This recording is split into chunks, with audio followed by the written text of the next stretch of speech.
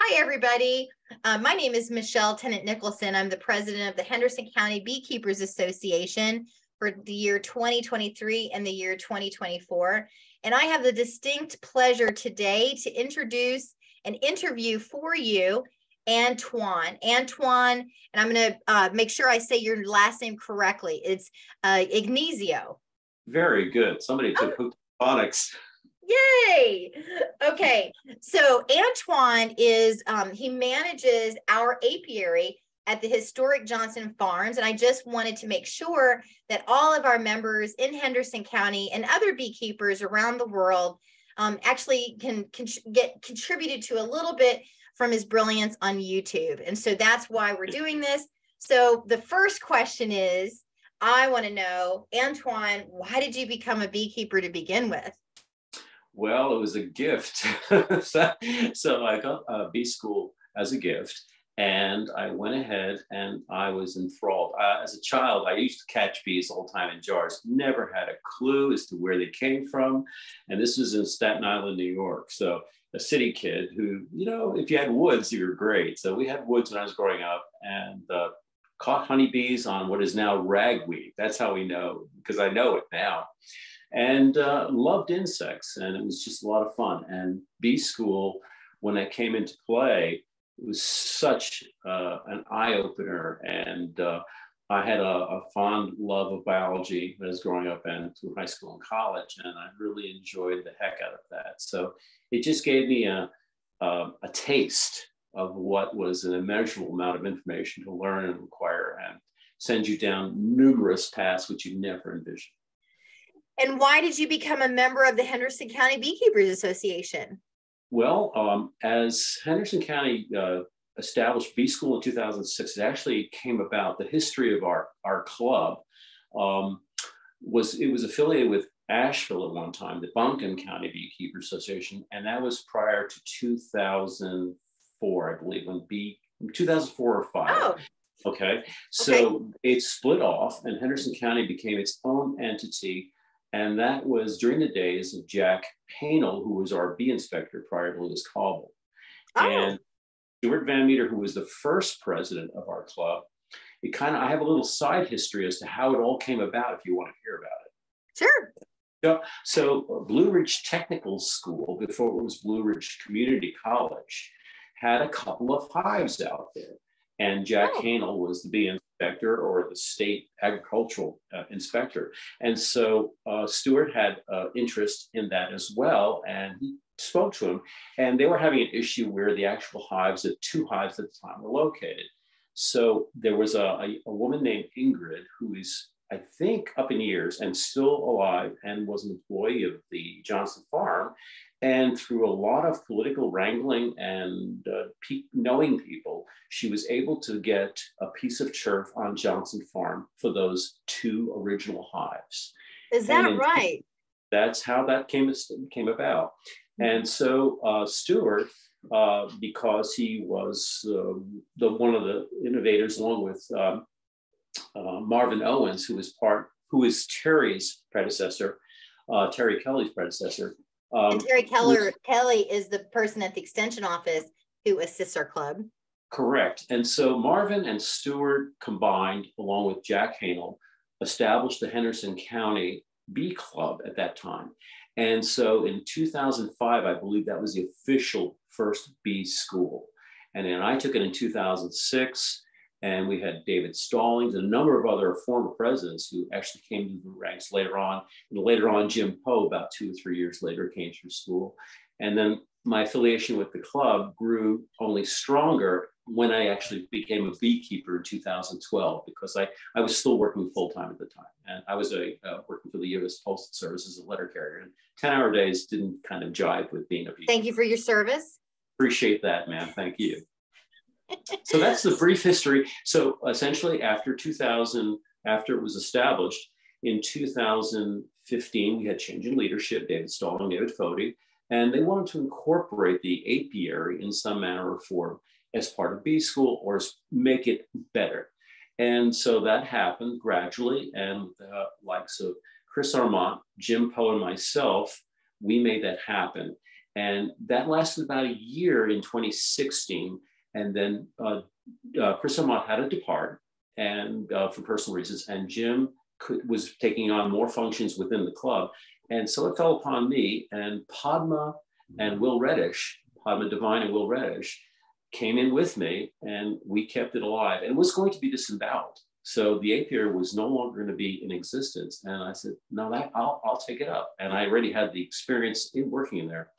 And so in 2016 and 17, I was working together with Jim and Chris. In 2017, I took it upon myself, and joined by Padma and Will, her husband, we have brought it to fruition today, where we have a complete staff now working together, which is Christy Boone and her husband, Alex, Mark and Susan Haver, Gary Clemens, and Padma and Will.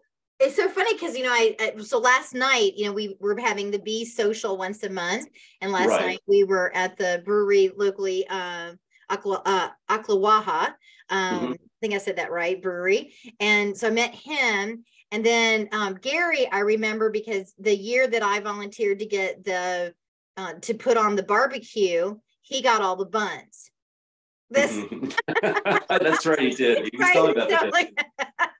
So we all have like a different, perspective. And I do remember, when I went through bee school, but Shane somewhere was in there too, was it? Because Shane was like demonstrating something that I saw.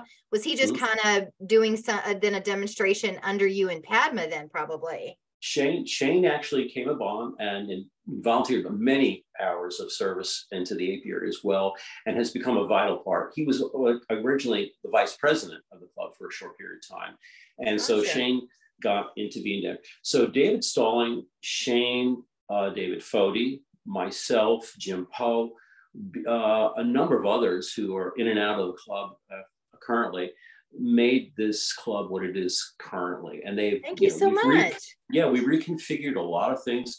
And again, one of the goals I had as an individual in the club is to make the apiary a working compilation of all the stuff that goes on in bee school, plus to be a support network for both the community and beekeepers, to shed light on all the things that can and will go wrong at some point in a beekeeper's lifetime, but also to practice within the apiary in the confines of the safety net of that, where if you muck things up, it's okay. But you can take home viable information that you can utilize immediately in your own apiary.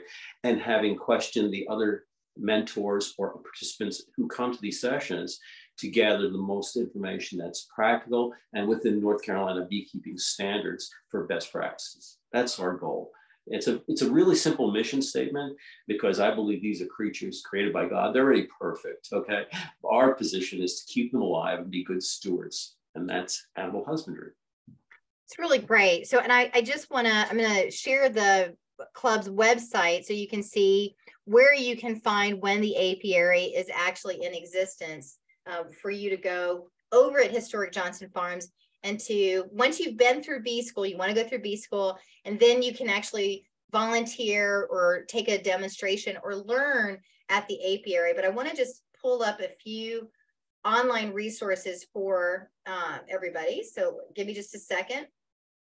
Okay, so here is hcbeekeepers.org is where you're going to find monthly updates to the club and the apiary. So you can find information about the apiary in our newsletter, and the newsletter is right here at the beginning. And then down at the in the middle, you're going to see apiary news. And then this information here is where the team that's actually working at the apiary will update you. There's one other place all the way down at the bottom, the calendar of events, where we're going to have information about apiary, right? Especially like when it's the season, weather permitting and special events and whatnot. But you can also find last minute information on our Facebook page, Henderson County Beekeepers Association. It's a private group. As long as you answer our questions, you do not have to be a member to join this group, but we do ask that you answer all of our questions to become a participant on this private page. So with all that said, what are some tips that you have for, let's do your top 3 tips for new beekeepers, your top 3 tips for intermediate beekeepers, and then maybe the top 3 tips for advanced beekeepers. Great question. Okay, so great tips for beginning beekeepers. Yes. One, first and foremost, have a mentor. Success for a beekeeper, especially an introductory beekeeper who's taken bee school and has been overwhelmed by this insurmountable information that we've given you, it will come together more cohesively when you have a mentor. So the first tip, a mentor. 2, go into it with the perspective that you have to be proactive about everything, because bees are natural creatures who are going to do what they do best, and it's reproduce, which means swarming, okay, or dying because they were neglected. And 3, as a beekeeper, your responsibility is to try to understand and be a good observer of what is going on in your colonies. So a lot of times we tell our beekeepers, you should make weekly or biweekly inspections. I hesitate to say to do that on a regular basis because you do disrupt the mojo, if you will, of the bees inside their colony. So I say make yourself a great observer. So for 3 tips: proactiveness, mentor, and a good observer to see activity. All right, intermediate. Let's look intermediate beekeepers. Okay, intermediate. So we call them beaks. For those of you who are just watching this, and you're maybe a wannabe beekeeper, beekeepers, we call each other beaks. So the beak crowd out there, and you know who you are. The bee crowd people out there, those are the people who've got probably 1 to 2 years experience. Now they've found that what they've stumbled on. So you have, as an intermediate, recognize when you have made a mistake, not to repeat it. Okay. So you will. So don't repeat mistakes. Okay. Correct. Understanding is still with your mentor. If you are a second-year beekeeper, it doesn't mean you don't need a mentor anymore. Have a mentor and that camaraderie of other beekeepers to kind of go back and forth and discuss. There's an old adage we like to say, 10 beekeepers, 25 opinions. And that's okay. It's a healthy discourse as to what is going on. And you can also see if, I like to say this a lot of times, so even though our intermediate, beginners, and seasoned, if you are a beekeeper, 90% of us who adhere, at least in our Henderson County realm, in our world, and I'd say the Western North Carolina realm, is that 90% of us are on the same page. We adhere to certain practices that really benefit and make our job as beekeepers a little bit more manageable. The 10% is your methodology. And as a beak, you will establish that methodology. It's what you feel comfortable doing in what you've learned and garnered from everybody, whether it was a bee school. And to bring up bee school again, as a beak in Henderson County, you have the opportunity to take bee school ad nauseum, in infinitum. And I have done it for 12 years. So you can only get better by understanding your skill set and craft over time, but also things do evolve and change. This is always in flux. What we knew 5 years ago isn't true anymore. What we knew 25 years ago isn't true anymore. Certain things are constants. If you read A.J. Root, things about queens still occur. The ABC, XYZ of beekeeping, written in the 1800s. So some of those things are still true. So the third thing with regards to— Hold on a second. Let me just help people catch up with, you just threw a lot into the world right there. Oh, I'm sorry. Okay, so number 1, don't repeat mistakes. Number 2, stay on top of new technology for beekeeping. And Antoine just gave us a nugget. The ABC and XYZ of bee culture by Mr. Root. A.J. Root. Mm-hmm. Okay. And so then the other thing I wanted, just as an example to what you're saying. So my first year as a newbie, 5 years ago, I was just following my mentor who said, feed your bees. And now, as an intermediate beekeeper, now I understand that you can overfeed to swarm. So then you don't want to overfeed, because then you're going to actually cause a swarm. Okay. What's the number 3 thing? So we've got don't repeat mistakes, stay on top of new technology for beekeeping. And then what's number 3 for our intermediate peeps? I'm going to quote one of our beekeepers within our club. It depends is a clause that catches many things. So like you were just saying, feeding, it depends. I like to call it a fine dance, a ballet, where the moves are just right, where you're walking that line of too much, too little, that in regard to feed, space in the colony, conditions around you, etc. So again, still being a good observer of those things, those elements that really we can't get a measure on per se, but start establishing a gut feeling for what is going on. So more intuitive, more so than practical skill set, but it incorporates the practical skill set. So I'm going to put be a good, so it depends, catches a lot, find out what's too much, too little for you and your hives, be a good observer as a newbie, trust your gut instinct, trust your intuition. That's so true, Antoine, because, you know, because everybody has different opinions as beekeepers, sometimes, you know, you're going to be in your apiary, and what's going to work at Historic Johnson Farms, for example, I would observe when I would go back to my own apiary, because the sun and the shade were different, or the hydration would be different because my hives were near a small creek, the Laurel Creek. It just wouldn't apply. And so I'd have to trust. And so I'd have this intuition, and I would say to my husband, you know, I'm just going to try XYZ. And then he's like, trust your gut, you know, and most of the time my gut instinct was right on. Occasionally it was terrible, but then you learn. Okay. So then what about advanced beekeepers, which I do not consider myself an advanced beekeeper. So this is, you know, I'm looking forward to my future, creating a homestead, you know, outside into Lake Lure. I have one in East Flat Rock. But one reason why I volunteer, by the way, as a president, you know, staying closer to our seasoned beekeepers and being part of the club, is it forces me to continue to learn. It's a great structure for me to, like, every time I go to another meeting, I hear something new. I've already heard something new in what Antoine has said today. So what about our advanced beekeepers? What are the three for them? Okay, so now the advanced beekeepers are going to be looking at different things. So now they have a good understanding, comprehension of how their apiary works, how bees function.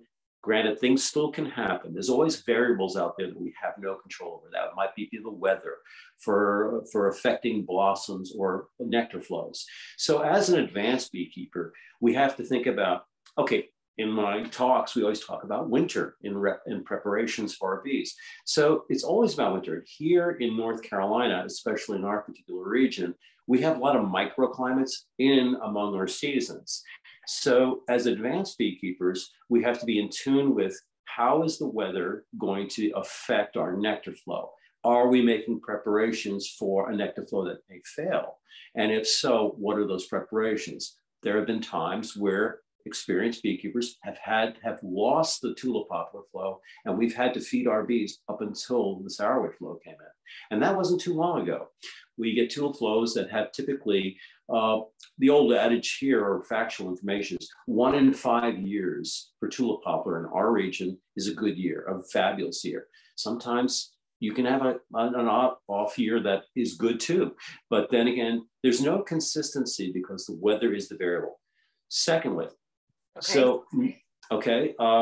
the knowing that your bees' swarm season can come upon us at any given time between March and October. So an experienced beekeeper not only has he fine-tuned his observation, but he's making inspections based upon his knowledge from previous seasons. And keeping a journal, I find, is very important to make sure you can document something that was really off or maybe a little bit of an anomaly for that season. So a journal is utmost important, or some sort of record keeping in the colony or in the apiary. That way you know what's going on. And thirdly, having a plan for expansion or not, whether you want to grow your colonies to the point where it is not manageable, or have out yards where you want to grow your situation, your apiary, into numerous yards. And we have beekeepers, and I'll give some applause out there to people like David Stalling or Jim Poe in the backyard. You can go from 2 to 100 hives in a season. if you are aggressive enough about splitting, again, as a seasoned beekeeper who knows what he's doing, or she does what she's doing, the idea is to have a plan, and whether that plan is to incorporate everything within your own yard or start expanding into other yards, to know how to do that, but also understanding the management practice that you applied for 2 or 4 or 6 or 8 hives does not work when you're talking in 20, 30, and 40 hives. So for the advanced beekeepers, numbers make a difference in the way you stewardship these bees, the way you care for them, because it becomes a little bit precarious when you're out there and you know you've got 6 hives to go through today and make an inspection. But if you've got 60 hives, it takes on a whole different picture and you a different kind of plan. So for the experienced beekeepers, understanding what expansion, growth, or not is all about, nectar flows, and knowing what to do and how to do it, and managing colony sizes, and understanding the seasons, how they play in that part, and respecting those boundaries, and knowing what to do when you have queen events at any odd time of the year. And that's why we always encourage senior beaks to know what they're doing, have a reserve colony or 2 in the form of nukes or resources that you can adapt to those conditions that come about. And that's a seasoned beekeeper's knowledge for you, that they know how to handle a problem. For example, I've had a colony where we have European hornets in our area, and they can devastate a colony. The European hornets are the ones people see. They look like little cereal numbers on the side of them, and they come around, they sound like hummingbirds. And if you're working a colony, the best way is shut down the colony and come back the next day, because they will notify their colonies, and they will come and descend upon the colony and gut it. In 3 or 4 days, you'll lose a colony. I've had that happen. A number of people have had it happen. And so you lose a queen at the end of September, you're cooked. You really don't have a plan unless you have reserved colonies to borrow resources. So one of the seasoned beekeeper skill sets is to merge colonies. We marry them with newspaper. And I've gone into winter with 4 deep colonies. And you split them back out in the spring. Again, these are practices that senior beekeepers know how to do in order to handle an event that may come up and surprise you, something that wasn't planned for, because we have creatures that prey upon honeybees. And when that occurs, not only are the critters of the issue, when you have other insects that can feed upon your girls, you tend to be a little bit defensive. And I'm out there with a tennis racket, taking them down one at a time. But those girls can come back, and each one of the European hornets goes back, and they can become a queen. And it's not a pretty picture, because they can promulgate their population very comfortable. It's a really, can you just see everybody who's made it this far into the interview, that this type of, Antoine's experience can really benefit you.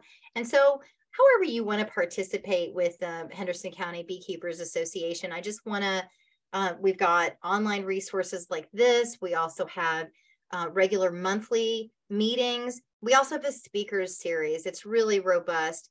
And our current board of directors has a strong commitment to having really wonderful speakers coming both in person, but then also available to us on Zoom.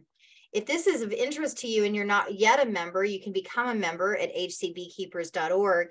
And Antoine, in closing, any last bits of advice, or maybe just what does the future of our apiary look like?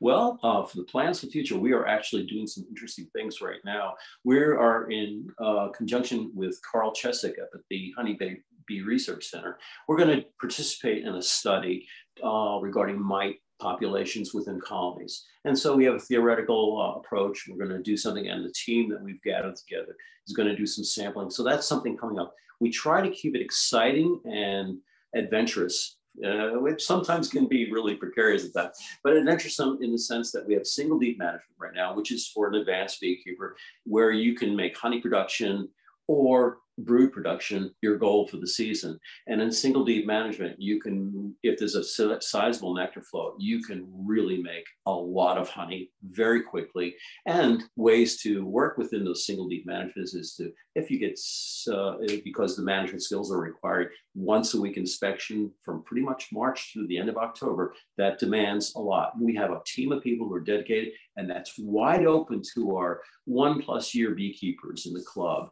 And like you said, we hold on. I have a question about that. So then, Certainly. because that didn't even occur to me as an opportunity for me. And now that you're talking, I've always been interested in the single deep management, but I haven't been able to do it successfully on my own. And I currently don't have bees because mine absconded from my last mite treatment, and I decided like I would become president and then I would wait for the new homestead. So I'm sort of in between right now of my colonies. And so I'm really interested in maybe coming and learning more about the single deep management. So how would I get inside that flow with you all about that? And maybe there are other people who are interested too. That's a very good question, and you're more than welcome. And like I said, we encourage people who have at least 1 year's experience because they know what they're looking for on a frame. But we meet typically on Wednesdays, and it's it's a time of the week where we are governed by a bunch of retirees, so we're really are retired. But if you have the time, on what Wednesday, time is it? What time? Like noon? Like usually lunchtime? 10 o'clock, 10:30, 11, depending on the weather. If it's summertime, we come in about 10 o'clock. A little in the cooler months now, we'll wait till about 11ish, and we'll spend an hour and a half in there, and we'll be doing our inspections.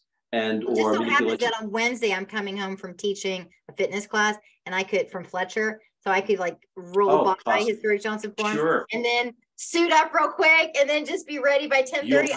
I may do that, Antoine. Okay, but if you're interested in that, we need to really make sure that Antoine, like you're texting Antoine and making sure that it's okay and that they're actually meeting. You don't just want to show up for something like that. You want to make sure that there's actually somebody there to greet you, especially since Historic Johnson Farm has a different agenda. They're doing tours and teaching people about the history of the area. So we also want to make sure that when you park, we have to park in the front and then walk back. You don't want to like go into the farm and then park in the back. That's really great, Antoine. And then for people who are new and they're still under a year, or they wouldn't be an advanced beekeeper to, participate in that, or an intermediate beekeeper for that, then it's usually Saturdays, or how do they find out about, other than the so everyone is really welcome to come out to the apiary every time we are out there functioning. So this is not a barred close. It's just that the people who are actually in there, we have a tight space for the single lead management. We want to make sure that those who are in there we don't want people fumbling around and on an established single lead. We have very little flexibility regarding ruining a queen, for example. But as far as the general apiary sessions, they're wide open to the club members, and I usually will post and in duplicate posts with email. And they're usually twice a month. Sometimes they'll be 3 times a month, depending on what we need to do. And they'll sometimes butt back to back on a weekend, so 2 Saturdays in a row, or sometimes every other Saturday. And we'll run those pretty much it depends on the weather here again. So latter part of March into April, pretty much straight on to the end of the year, until we can't really go into the colonies. We don't want to chill the brood, because if we're out there and it's 55 degrees and beautiful sunny, but there's a wind blowing, it's not really ideal, because that will kill bees. But everyone is thwart their development. Remember, we had a speaker come, we were all like horrified, and she was giving us like threshold, and we were all like, oh my God. Like, she was like, no, it really needs to be higher than that. And we're just all like, oh my God. So if you're interested in that and you're confused about where to go to get that information, you can always email me at president@hcbeekeepers.org. And let's say that you're watching this maybe, 2027, and I'm no longer president. That email address will still reach the current president. So president@hcbeekeepers.org. And thank you so much for your time today, Antoine. You're more than welcome, Michelle, and thank you for being our president and making our organization that much better. We are a good group of people, and this club has a wealth, I would guess, somewhere around 300, not to use the term loosely, but man or woman years combined with all the number of people. So we beekeepers will talk your ear off for days, months, years. When you get into as evidenced by this interview. Yeah, it's a universal language, just like any other skill set or craft, no matter where you are in the world.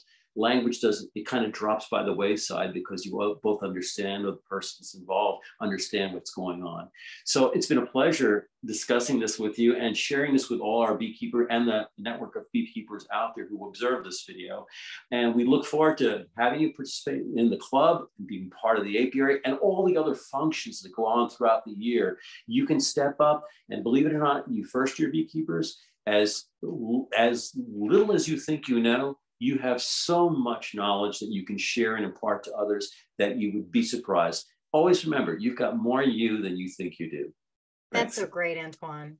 And just like Antoine said, if you're out there and you're wanting to be a beekeeper, jump right in. Don't wait. I hear so many beekeepers or wannabe beekeepers like, oh, it's just not the right time, or some other excuse.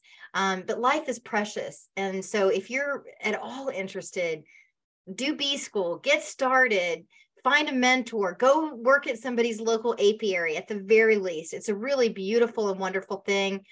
You can also locally here, we've got festivals coming up. And if you would like to, or maybe do some outreach with some educational opportunities and some students and whatnot, another thing that's really special is sharing the knowledge and the passion that you have for our pollinators with other people, children and other families, churches, different type of marches and festivals, farmers markets and whatnot. People really can come together and unite around our pollinators, because guess what? They're the reason we have most of the fruits and vegetables that we love to eat. So it's always a unifying topic. If you need anything, please reach out. Thanks so much for watching. Thank you.